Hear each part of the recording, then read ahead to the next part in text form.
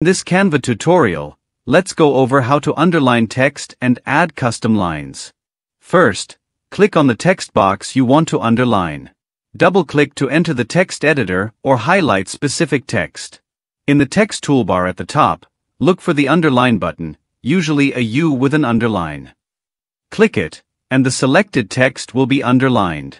If you want to remove the underline, select the Underline Text again and click the Underline button to uncheck it. If you prefer to add a custom underline with a line shape instead, go to the Elements tab and search for Line. Select the one you like.